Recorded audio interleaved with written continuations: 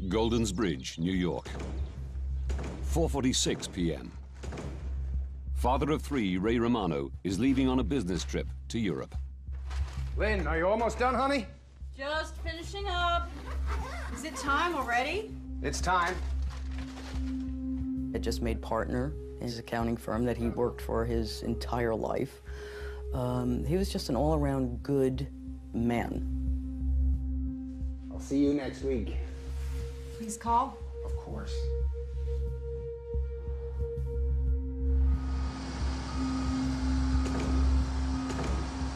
(7:45 p.m. Eastern Daylight Time. New York's JFK Airport. 215 passengers board Swiss Air Flight 111, bound for Geneva.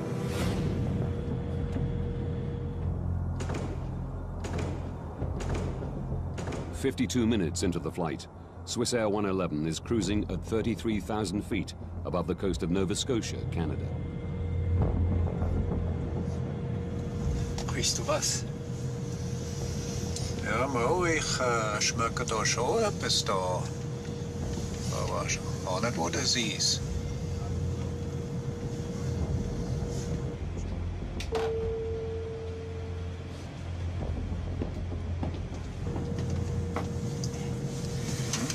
In Ordnung? Ja, schmeckt dir etwas in der Kabine dahinter? Ich kann, hier drinnen riecht es etwas komisch, aber draußen, draußen in der Kabine gar nicht, nein. Nicht, gar nicht? Nein, gar nicht. Just air conditioning, huh? Ja.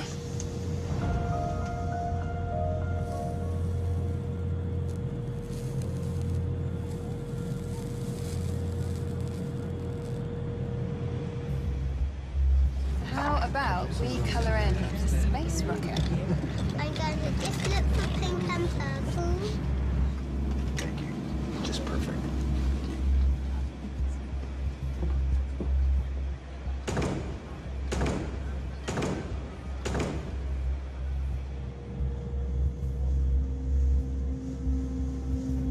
Irgendwelche Pläne für zu Hause?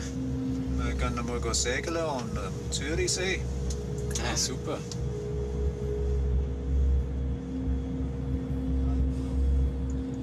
Da ist es eben nicht so gut da. Huh? Schau mal da. Das ist gar nicht so gut. Captain Zimmerman decides to land and get the plane checked. Swiss Air 111 Heavy is declaring pan. We have smoke in the cockpit. Request immediate return to a convenient place, please. I guess Boston. Swiss Air 111 Heavy, go ahead. Air traffic control tells him Halifax Airport is much closer than Boston, just 122 kilometers away. Would you prefer to go into Halifax? Affirmative for Swiss Air 111 Heavy. We prefer Halifax from our position.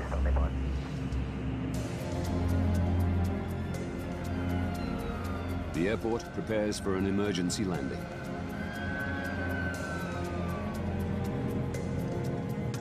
The smoke has gone, but the pilots still want the plane checked. They use oxygen masks as a precaution and begin to descend. The captain has turned on the fasten seatbelt sign. We have a problem with the air conditioning, which needs to be rectified before we continue the flight. We'll be detouring into Halifax Airport in Canada.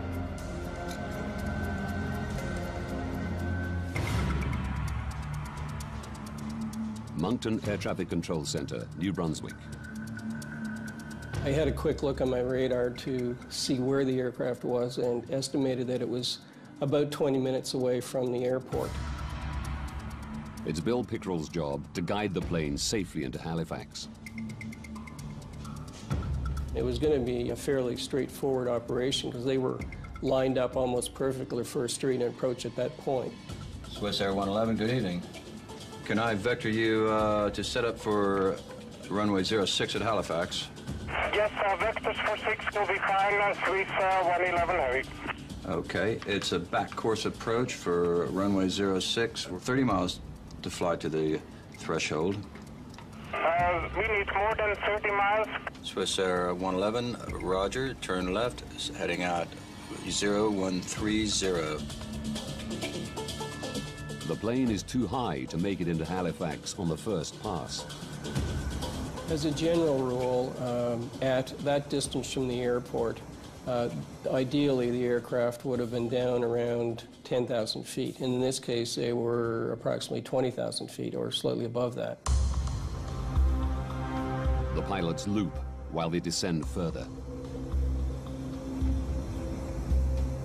Swissair 111, when you have time, can I have the number of souls on board and the amount of fuel you have left?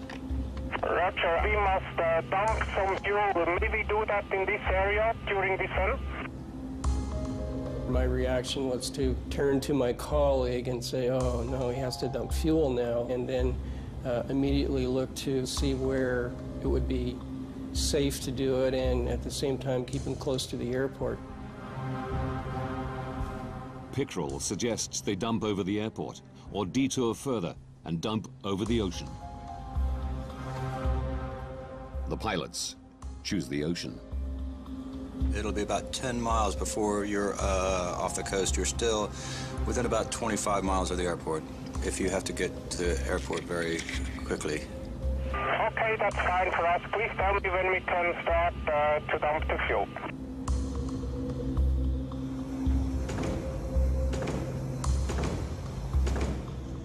The captain starts Swissair's procedure for dealing with smoke of unknown origin. Captain, bus switch selected, confirm? He cuts unnecessary power to the cabin.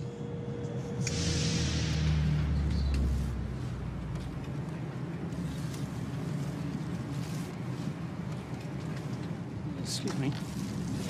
Should we be concerned at this point? There's no electricity and the aircon's gone. No, the captain has assured us there's no need for concern. It's just usual procedure in an emergency landing. An emergency landing? There's no need to worry. We'll be landing very shortly. Could you strap her in, please?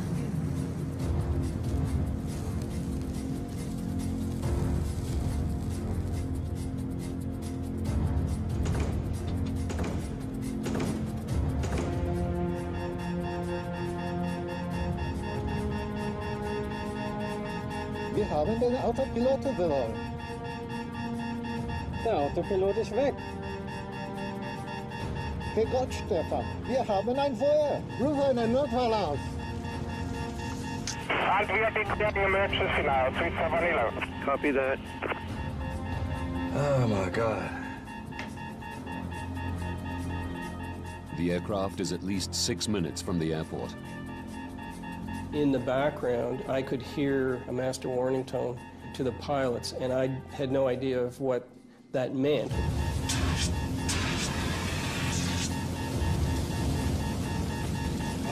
Komm schon, mach das! 11 Heavy, we starting dump now. We have to land immediately. Swissair 111, roger.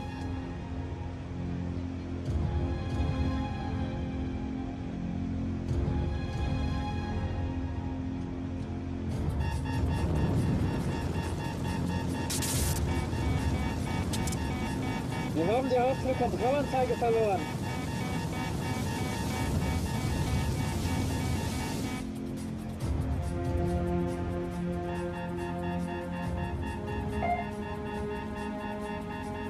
We've lost the transponder. Transponder's gone. Come in, Swissair 111. All communication with the plane is lost. Swissair 111, come in.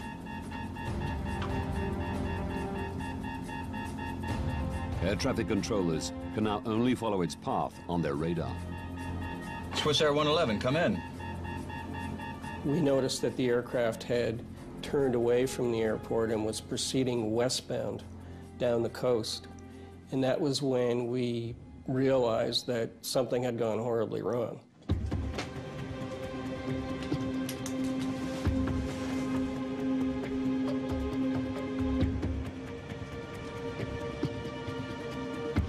Jesus Christ.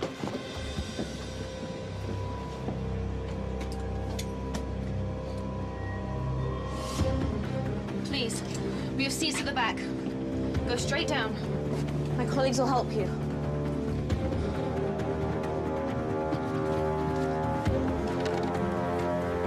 smoke in first class.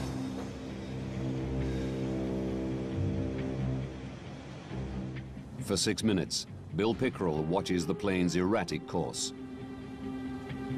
It was a very, very helpless feeling to just sit there and not be able to do anything about it.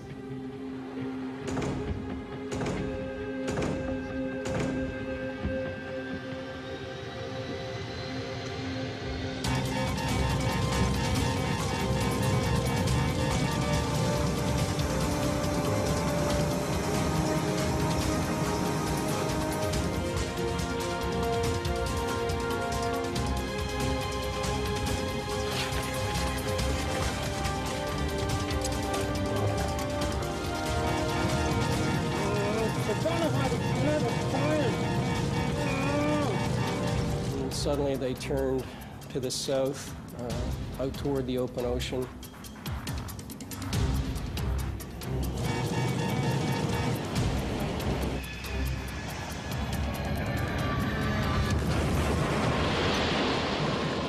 And the aircraft disappeared. Oh my God, I think we've lost her. I think we've lost it. Swiss Air 111, come in. Swiss Air 111. Oh my God.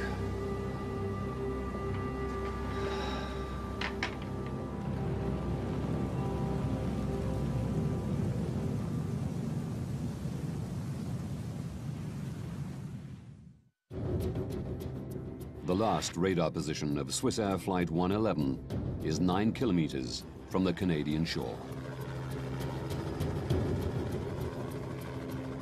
As word spreads, local fishermen head to sea, intent on rescuing survivors.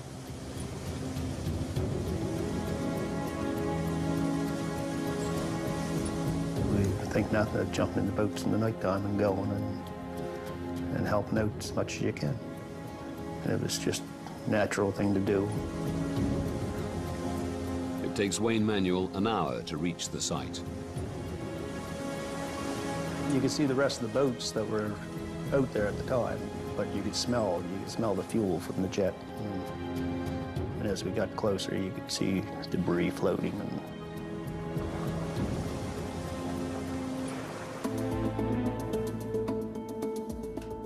865 kilometers away, in Goldens Bridge, New York, Lynn Romano is catching some news. The pilot managed to radio there was smoke in the cockpit before the plane disappeared off radar at 1,000 feet of altitude. I saw that there was a plane crash, which always sent chills through me. And I made the sign of the cross because I wanted to, you know, pray for these people, whether they were alive or dead. No one knew then. It was on a flight out of New York on its way to Geneva. Tom, tell us what you've been seeing and hearing from your position. The more I watched the news, the more I realized that this was his flight. All evening long, emergency vehicles have been positioned along the coastline waiting for possible survivors. I called the 800 numbers and I said, look, you know, it's Swiss Air Flight 111. He's in seat 9F. I have all of the information here. Somebody's got to tell me that he was on this aircraft. Was it Swiss Air 111? I knew that it was the same aircraft.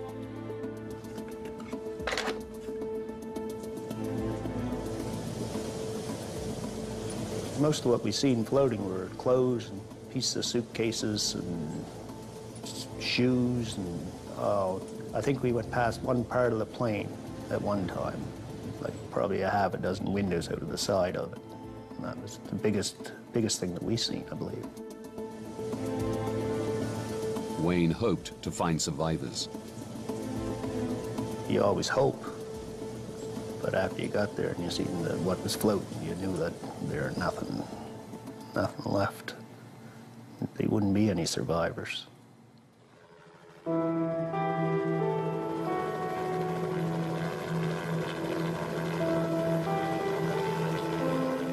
The devastating news is confirmed at daybreak.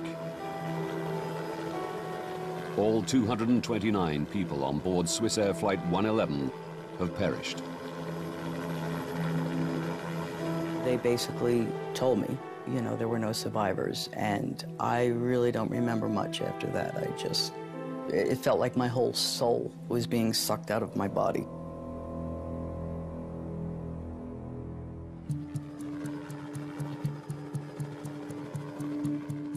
The Canadian Transportation Safety Board launched an investigation. The deputy chief is Larry Vance. He has 31 years' experience as a pilot and 14 as an air crash investigator. His starting point is the tape from air traffic control. We had quite a bit of information, in fact, from the very beginning, because we knew that the aircraft had caught on fire, if you will, and that the pilots were fighting that circumstance. What we were interested in was how the fire started, how the fire spread, and how it eventually disabled the airplane. That's the key for us, was to answer those three questions. Now, by going deep into this investigation, we can reveal what caused a modern passenger airliner to plummet into the Atlantic Ocean, killing everyone on board.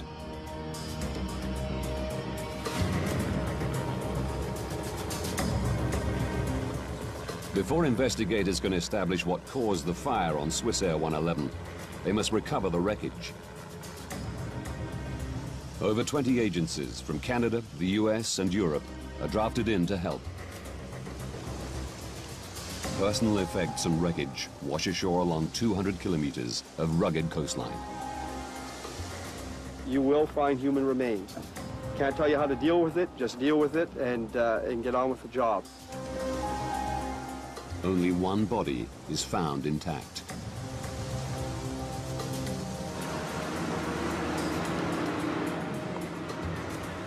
Divers and remotely operated vehicles scour the wreckage 54 meters under the sea.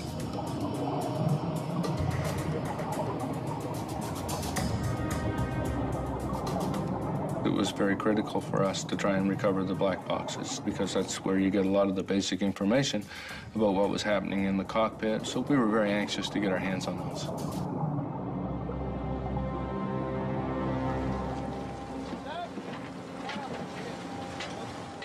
Within 9 days of the crash, both black boxes are found intact. Do we see the emergency checklist of air conditioning smoke? The team learn that the pilots first smelled and then saw smoke. Stefan, der Rauch ist weg. But after the smoke cleared, it returned, bringing fire with it. Swissair 111, check you're cleared to start fuel dump.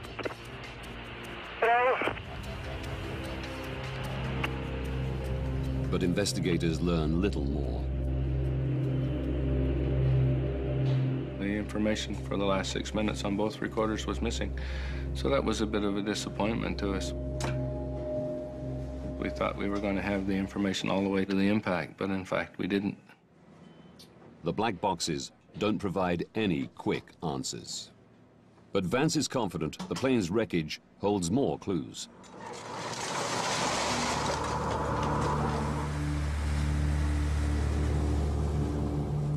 It takes months to retrieve the wreckage and personal effects.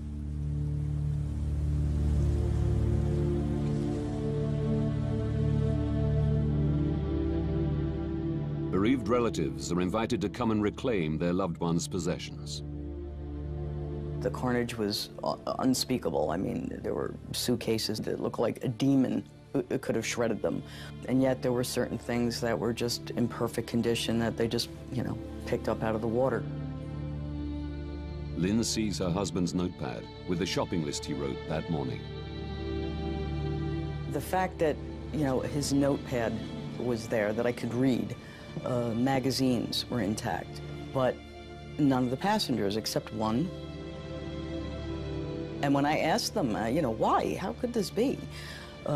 Basically, they just explained it as the G-force and, you know, what happens, and then I wish I never asked.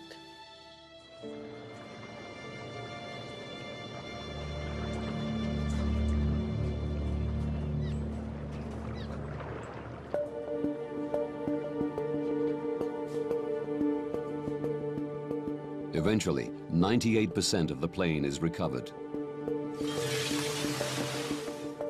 But it's in over 2 million pieces. The difficult task of finding clues is made easier as the plane crashed not on land, but in water. It presented us with a very unique opportunity because not very many times are you going to have an event where you have a full-fledged fire in progress, extinguished all at the same time, all instantly, so it preserves that fire in that moment of time. Investigators' priority is to establish where the fire began and what initiated it. Don Enns is the Transportation Safety Board's senior technical investigator. He heads the investigation's fire group. The first bits that came up that were identified as fire damage were from the either the cockpit or the first-class galley or the first-class compartment. So we're looking at that area. Seeing that all the fire-damaged wreckage is from the front of the plane, the team decides the best way to understand what happened is to reconstruct it. Like a 5,000-piece puzzle, the wreckage is painstakingly attached to a full-size wire jig. As you put more of the stuff together, the picture became more and more clear. I can remember looking at the roof of Galley 1 in particular and seeing all the heat damage from the outside in, which is actually putting the heat source above the galley. The reconstruction shows that the fire was raging not in the galley, but out of sight, above it. In the attic space, which runs the full length of the plane. It houses electronic equipment, wiring, air conditioning components, and insulation. There were no smoke detectors in the attic, and no requirement to have them. Passengers would have absolutely no idea what was going on until the fire actually came through the ceiling, and even that would only have happened in the first-class galley, maybe in the first-class section. At the back of the airplane, business class and economy class, they would have absolutely no idea that anything was amiss. A bulkhead wall divides the attic into 2 compartments, with a small tunnel for wiring to pass through. By understanding who could smell the smoke when, from the black box recordings,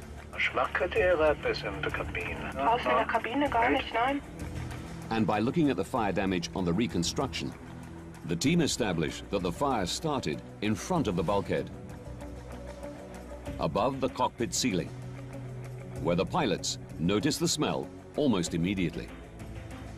If it had started behind that bulkhead wall, it would have done a lot more damage, more rearward into the fuselage, and the people in the back of the airplane would have smelt smoke and odor before the people in the cockpit did. Now they know where the fire started. They need to work out how it started. One of the things that we looked for, of course, was whether or not there was any criminal activity involved. Close inspection of some of the wreckage suggests there was. Very early on in the investigation, we started finding in what looked like buckshot from a shotgun shell. The little ball bearing things, they were everywhere. In the seats and the seat backs and so on, we're thinking, well, somebody's in the airplane shooting it up, you know, like, what's going on here? They question whether the fire was part of a terrorist plot, where someone boarded the plane with a shotgun. Until they learn what was in the plane's cargo hold. It turns out that they were the little tips for ballpoint pens. Those little tiny roller things that they put in the end of a ballpoint pen. There were tens of thousands of those things.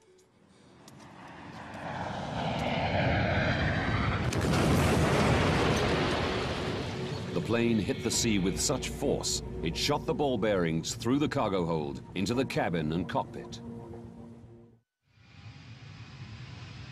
With criminality ruled out, Vance and his team must consider other possible causes of Swissair 111's fire. We know where the fire started. We knew it was up above the ceiling in the cockpit area. And then you start looking for potential ignition sources up there.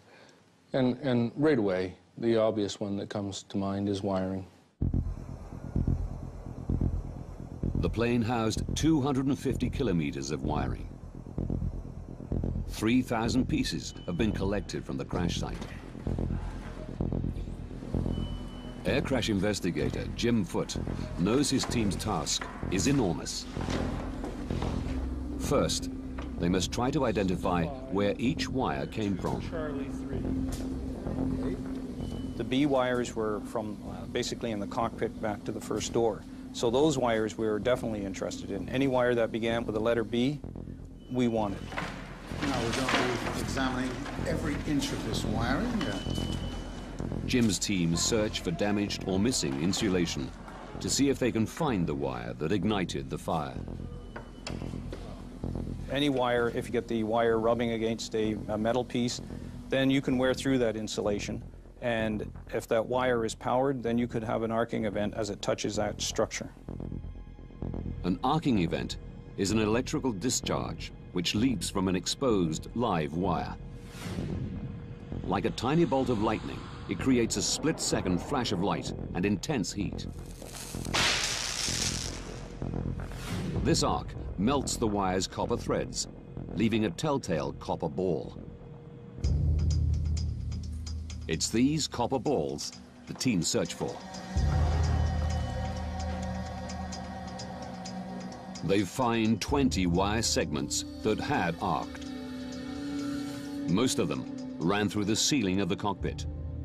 Any of them could have sparked the fire. 8 of the wire segments powered the state-of-the-art personal in-flight entertainment system, which was fitted to the first and business class cabins in the year before the disaster.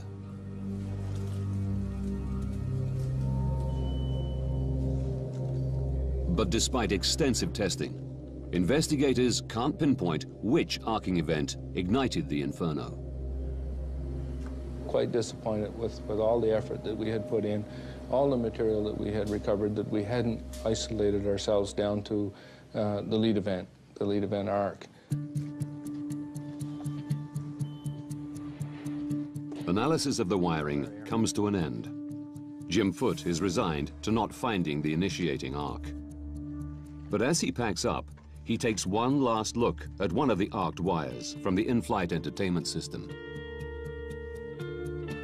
He wasn't treating them quite as carefully as he had in the past, so he was opening up the ends that were all crumpled up. I started to unravel these wires. Lo and behold, I found a second arc mark on the same phase as one of the other ones that we already noted. Larry? Have a look. I knew these wires well enough, and Jim knew them well enough, that when I looked through that microscope and I saw that tiny little arc, I thought, wow, that's it. We found it. Jim found it. To confirm that this is the arc that sparked the fire, they place it into a mock-up of the cockpit ceiling's wiring system.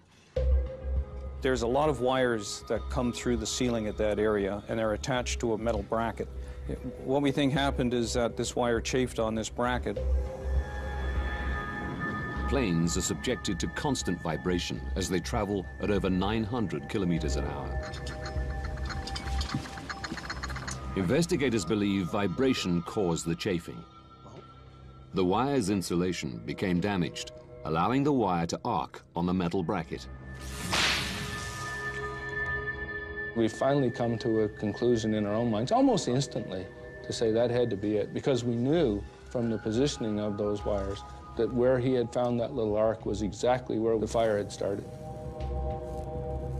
The team were concerned the in-flight entertainment system had not been properly installed. As a precaution, Swissair removed this non-essential system from its entire fleet. We can begin to speed up this process. Investigators had found the source of the fire on Swissair 111, but there were more questions they wanted to answer. They knew the pilots couldn't prevent the fire. They needed to know whether they could have prevented the crash.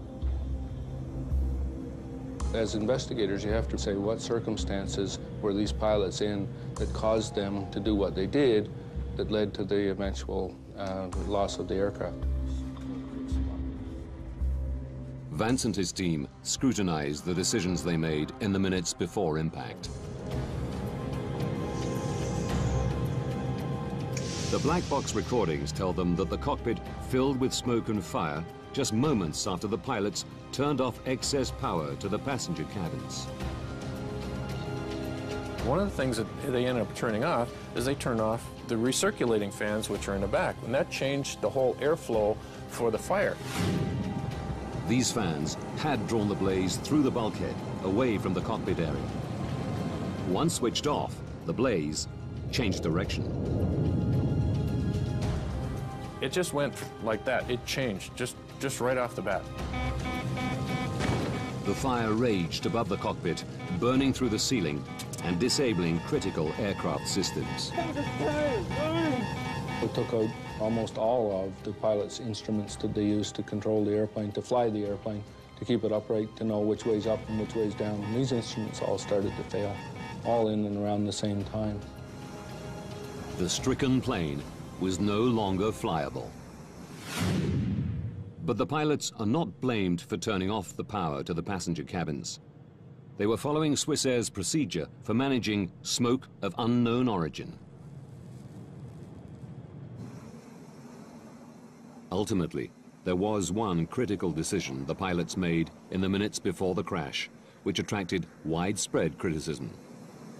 There are still questions about whether the pilots took too long to try an emergency landing. Investigators say they turned towards Halifax, but then looped again over the sea to dump fuel. The pilot's choice to dump fuel added minutes to the flight. It was a procedure they could have ignored. Investigators want to know whether this detour cost the lives of the 229 souls on board. So what was our initial altitude? It was 33,000 feet. They calculate that for a direct approach to Halifax, the pilots should have started their descent at the moment they declared pan, pan, pan. But at this time, they didn't know that Halifax Airport was an option. Furthermore, a fully functioning plane would have needed 13 minutes to make the descent. Theirs was only flyable for 10. By the time they decided they were going to dump fuel, they weren't going to make it to Halifax anyway. They were going to crash somewhere. Their decision on whether or not to dump fuel did not make one iota's worth of difference as to whether or not they were going to live or die. Captain Urs Zimmermann and First Officer Stefan Löw are cleared of any responsibility for the crash of Swissair 111.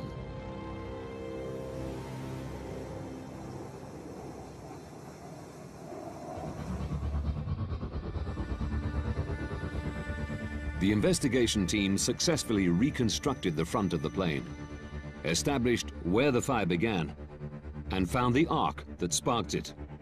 But they know a single spark did not bring the airplane down.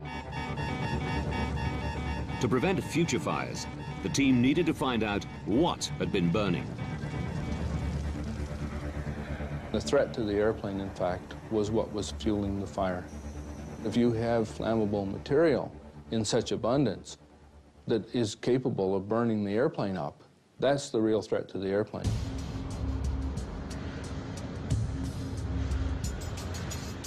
All the materials in American planes have to pass the U.S. Federal Aviation Authority's flammability test before they can be used.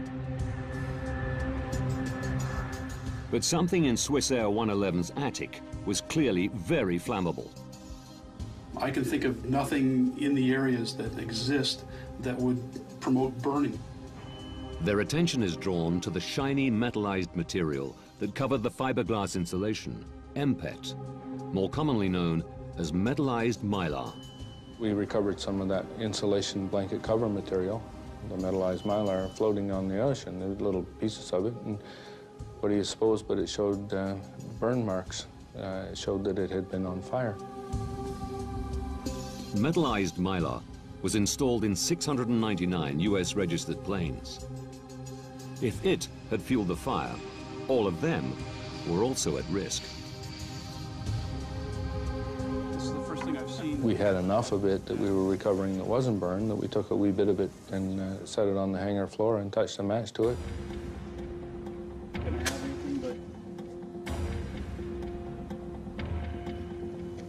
Oh my God, look at that. That's incredible. And what do you know, it burned like crazy, very flammable. And we thought, man, this airplane is full of that stuff. Vance is confident that metallized mylar fueled the fire on Swissair 111. Yes. We think we've come across what might be the problem. He immediately informs the US Federal Aviation Authority. It's caught fire. They had flame-tested metallized mylar more than 10 years earlier and passed it for use.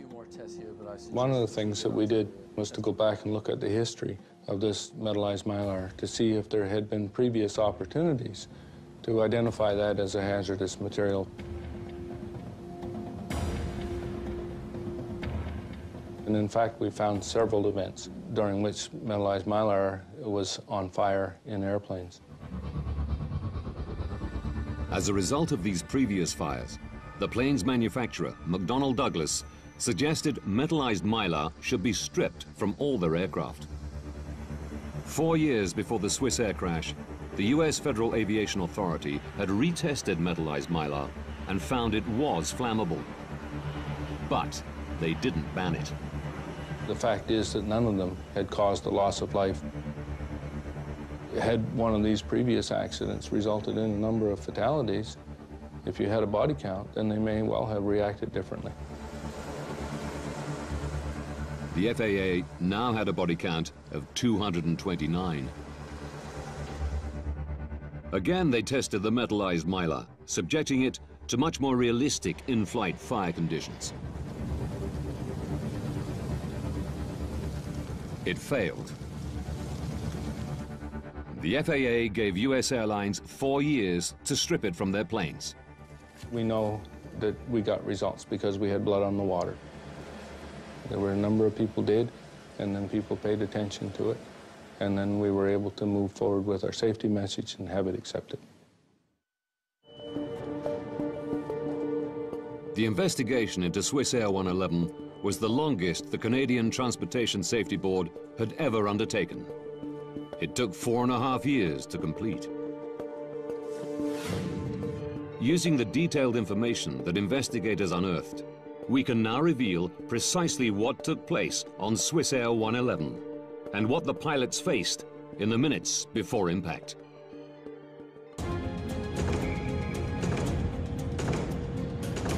"21 minutes to disaster.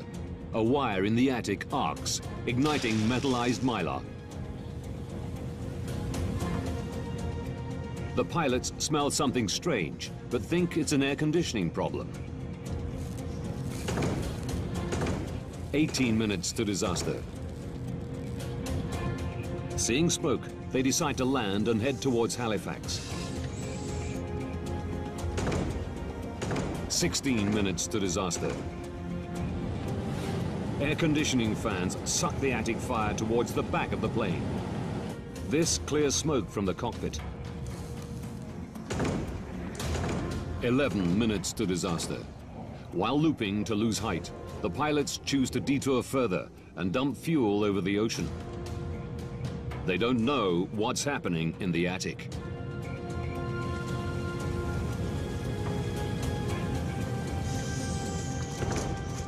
Eight minutes to disaster. The captain cuts power to the cabin.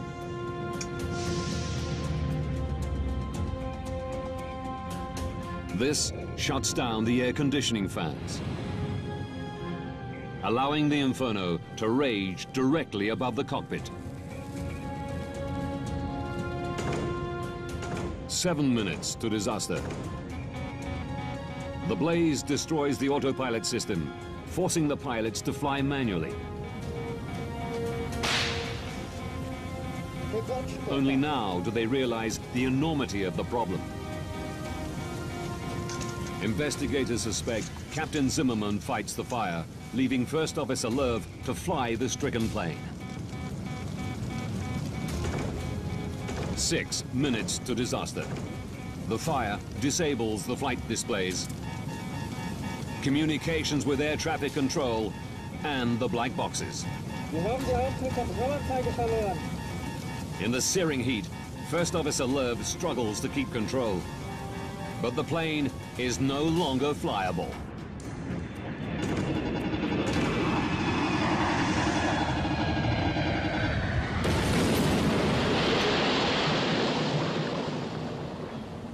All 229 passengers and crew are dead.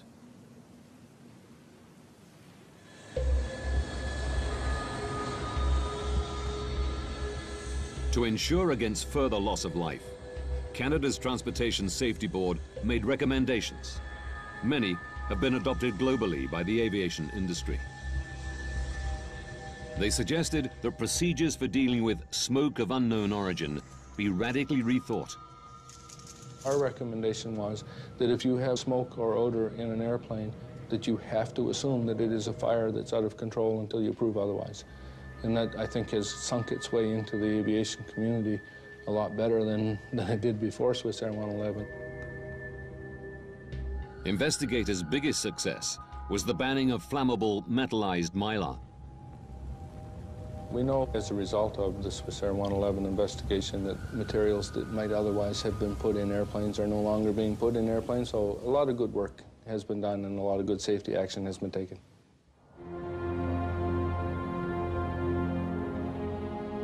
While metallized mylar is no longer used in Western countries, airlines in some developing countries have not been persuaded to remove it from their planes. Lives are still at risk. The next steps to make air travel safer may only be taken after another tragic incident.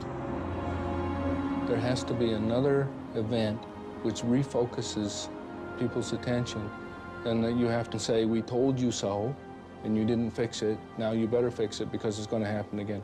You cannot make people make change unless they feel a liability.